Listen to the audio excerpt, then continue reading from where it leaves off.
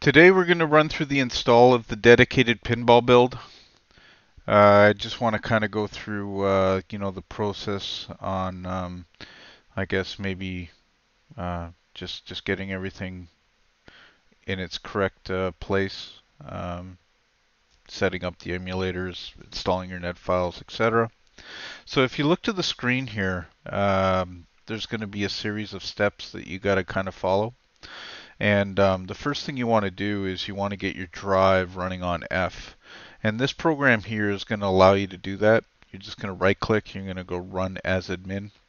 And then you're going to go down to the drive that you have the setup on. You're going to change the letter and you're going to choose the drive letter, which is going to be F. So once that is done, you're going to go to 1C and then you're going to clear your cache. Just double click it. It's more of a precaution than anything. You want to have your screens already set up in order, and it's going to show that here once I start the install. Once that is done, go to 1D and right click and run as administrator. This needs to be run as an admin, or else you're going to run into problems. There's a couple of reasons why. Things when they kind of go through the install have to be running as admin, or you're going to just have problems. Anyways, let's run it now. And the first thing it's going to ask you is, are you running as admin? Click yes if you are. No if you're not. It'll exit you out. So I'm going to click yes. And what it did there is it actually created the virtual links linking the two front ends to each other. And if you look on the right side here, you can see the virtual links were created for the for this particular wheel. This is Future Pinball.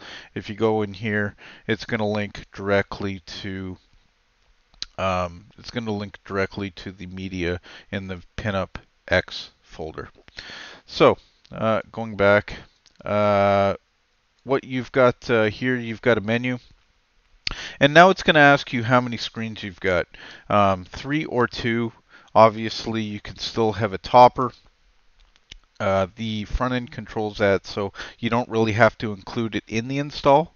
But for me, I've actually got 3 screens, so I'm going to click yes. And then it's going to ask you, do you have a 4K playfield or you got a 1080p playfield? I personally have a 1080p, so I'm going to click no. I got a 1080p for that. I've got another 4K in the room, but for this demonstration, I'm going to be clicking no. And then it's going to bring up another menu. It says make sure your drive is set to F. And then it's going to basically explain the key takeaways of setting up your screens. The playfield is going to be your primary screen. BackGlass is going to be 2. DMD is going to be 3. Topper is going to be 4. Keep all your monitors in landscape mode. Have them all lined up top side by side. Scale and layout must be 100%. And then when you click OK, it's going to bring up another screen showing exactly what that means. Playfield, BackGlass, DMD, topper, etc. So let's close that out. Now we're going to install the various net files as well as the registry files for Pinball Popper. No, I'm sorry. For Visual Pinball as well as Future Pinball. You're just going to hit OK. This is going to be the codecs for PinballX. You're just going to run through things and install as directed. I'm going to hit cancel because I've already got it installed. The next, I think more net files are going to be coming up here. I'm going to just hit cancel. Even if your net files have already been installed on your PC, just try to reinstall them anyway. If it doesn't let you, cancel, no biggie. It will just kind of continue on with the install after. DirectX, I'm going to hit cancel. And then there should be a few more net files here.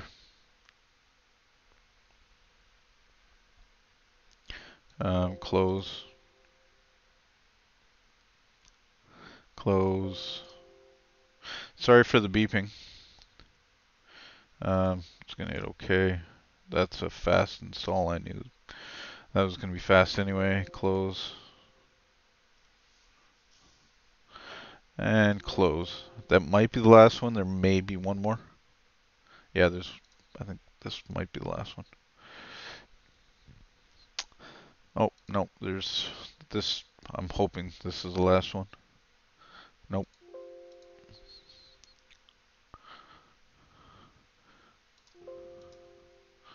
Okay, there's a few. They've all got to be installed though, for the things to run. So we are done that. Now let's install the PinballX side of things. PinballX has its own net files, so you want to install them anyway, just for the net files, but you're not going to be using this version. You can delete it after if you like. Um, I'm just going to hit cancel. This is the registry part. This is going to be installing your 3-screen 2K final registry, which is like 2K is actually 1080p. So I'm just going to hit yes and hit OK. And now what we're doing is we're actually configuring the third screen for PinballX. And when this opens up, you're going to click display. And you're just going to go down and you're going to compare what you have. BackGlass, because my BackGlass is only 1080p, it's going to have the following coordinates. You're going to go down to DMD. It's going to be this is actually going to be custom. Some people have smaller DVDs. Some people have like full 1080p DVDs. Whatever your coordinates are, because it's the third screen, you can just kind of make them here. Your topper, since it's actually controlled by the front end, you can enable if you've got a fourth screen. I don't. I'm just going to leave it as no. But put in your topper coordinates as well. And then once all that is done, you're going to close it out. To install and compare the global settings. Oh, this is for VPN MAME. Give it a second. It's going to open up the VPN MAME, and there's going to be different um, two different tabs that you want to click. It's going to be setup paths as well as setup defaults. So you're going to hit setup paths and just make sure everything matches, right? And setup defaults. You want to click use external DMD. This is going to be your freezy. So you want to click that, click OK, click it out.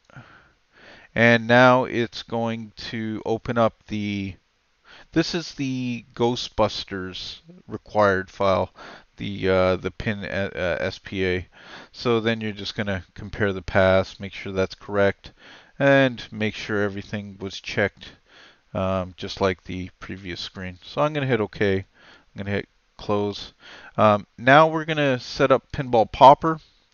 It just installed the 2K version of Pinball Popper, which is really just the 1080p version. And I'm going to click OK. Now it wants me to run this. This actually tells me to run this file here. So I'm going to run it as admin. And I'm going to click no. I'm going to click no. Move this screen out of the way. And what you're going to do is you're just going to go down and configure each one. And make sure everything matches. The scripting actually should import the values in, the proper ones, for each one. But if it's not correct, check it. It should be. As long as you've got either a 4K playfield or a 1080p playfield, and then all your other settings are correct. And then if you pay attention down to the DMD down here, obviously you've got two variables that you got to change, your DMD X res, your DMD Y res, and you're just going to put them custom values to whatever resolution your DMD is. And then once all that's done, you're going to hit Save Settings, Exit. I'm going to close this out, and then you're going to hit Enter. Pinball Popper and its screens have now been configured. Let's move on to the next section. The next section is you're going to have to go back into the Pinball Setup folder and run each one individually as administrator. Run as admin. Run as admin. And with oh yes, run the 3, hit OK. Now it's going to want you to set up the flex DMD. This actually runs twice for some reason. I looked in the scripting and it shouldn't be running twice, but it is. I don't know what's causing it. Anyway, it doesn't matter. So you're going to hit run as admin. You're going to select the folder. It's go into your F drive, arcade, emulator, visual pinball, vpin mame, right like this. Hit OK. And then it's going to say these are not registered. Since I've already done it, they've got check marks. Hit register, register, and then close out, and then hit this. And then this opens up again, and it runs it again, and I don't know what's causing this. Anyway, it doesn't matter. Just close it. Now you want to set up the B2S, which is here. You're going to hit run as admin, and then you're going to hit OK. It's going to bring up a screen, and what you're going to do is you're just going to compare your values. The Playfield obviously is going to be 1080p, so the values are there. Your screen 2 is going to be your BackGlass, which is if you go into your settings, it could be 1 or 2, but it works 2 for me, so this is what I've got selected. My BackGlass is going to be 1080p, so I've got the values for that. And then you've got your DMD, which is going to be your it's going to be you're going to be adding the BackGlass to the Playfield, and then this is how you get this value. So 1920 times 2 is obviously going to be 3840. That's kind of how you get that value. And then my DMD is going to be 1080p, which is these values. So I'm going to close this. I'm going to close this. Hit OK. And now what we're going to do is we're going to set up Pinball Arcade. What you want to do is you want to hit default. I'm not going to hit anything really. I'm just going to kind of show you everything. This is going to open. Pinball Arcade should open.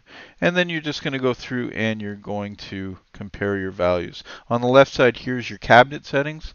This is you're going to be DX11 settings, but this is still, both are crucial to having things run properly, just because when the screen flips, obviously your width and your height are going to invert. So that's basically why these are like that. And then if you go here, you can kind of see the settings. So I'm going to hit done. I'm going to hit OK. And now what we're going to do is we're going to set up Pinball FX2, the resolution, set controls, cabinet mode settings. I'm going to hit OK. Take a picture of this. These are the settings that you want to set. It's going to be A and D for your nudges. Your screen resolution is going to be 1080p. And then these are the values that you want to set for your 3 screen 2K settings. And so take a picture of this. This is going to be useful when it opens. And then when it opens, it says it's now going to launch FX2.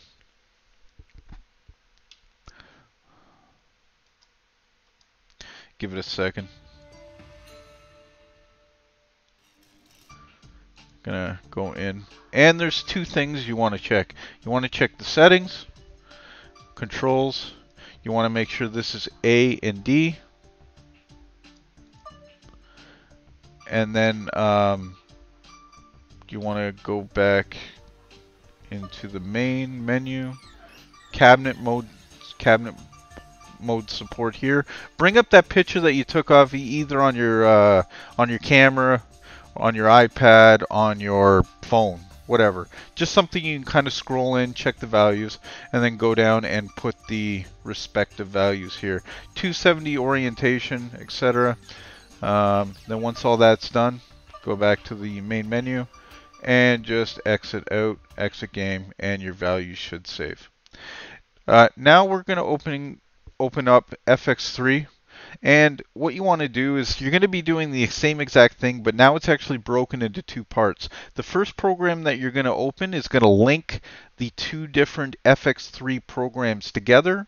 And then once that's linked, you're going to enable cabinet mode on the first program, and then once that's done, you're going to exit out. It's going to basically bring up the same screen that you had for FX2, take another picture of it, and then go into the second program for FX3 and put in the same values. Make sure your nudges are A and D, etc. And just take heat of this code. Write this code down. You might need it, you might not, but if you do need it, you have it. So the code, this is just the directions to get into cabinet mode.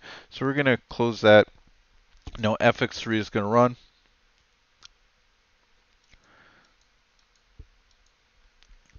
And this has a little bit longer load time than FX2. So link accounts,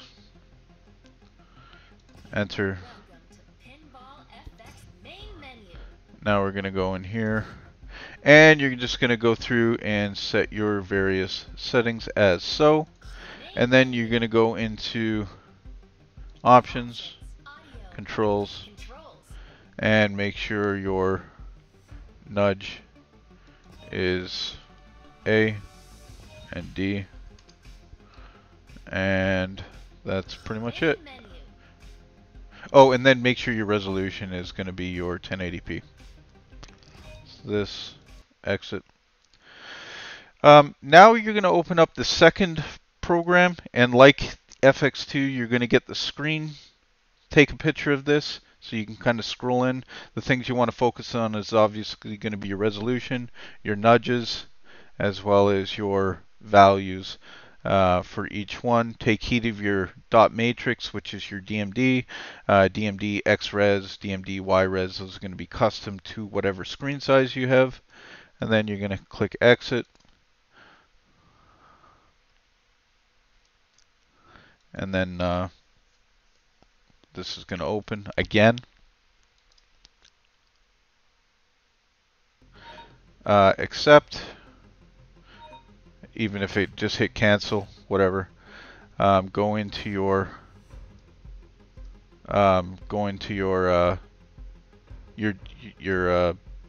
cabinet mode settings. You should have the code here that you put in on the other screen.